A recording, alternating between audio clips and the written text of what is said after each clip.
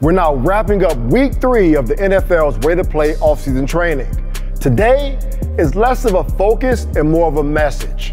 We have to learn how to appreciate training the neck and the surrounding muscles that help stabilize the neck. As it relates to the stance, we want vision.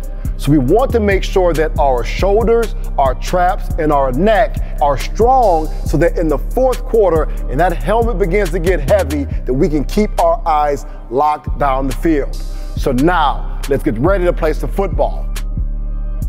With the ISO neck, you're gonna sit on the bench as tall as you can and your head and eyes forward, your head as straight as possible. Your hands are off the bench and give no support. We really wanna focus on keeping the neck and head neutral. We have to have a good partner here. There's a lot of coaching for the partner. Always keep one hand on the head as you push in different directions. So once you start pushing on one direction with one hand, do not take it off until you start a new direction with the other hand.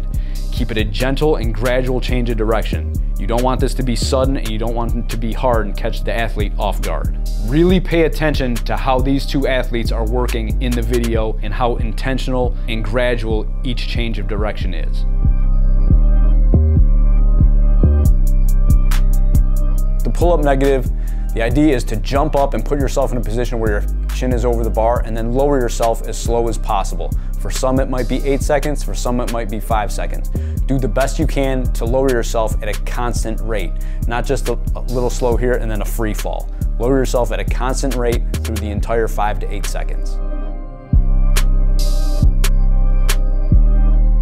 With the overhead press, you can have your palms either facing each other or facing away from you. Again, we're gonna start with the movement by squeezing the weights up strong and then lowering it at a consistent 3-second rate. Maintain a good neutral position with your eyes forward and a strong core through the entire movement.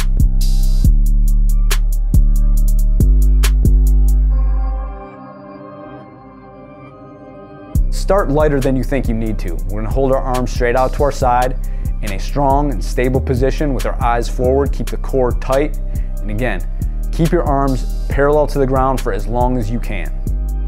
That finishes the week. Remember, it's important to keep our neck strong and everything that surrounds it as strong as we can to be the athlete that we want to be.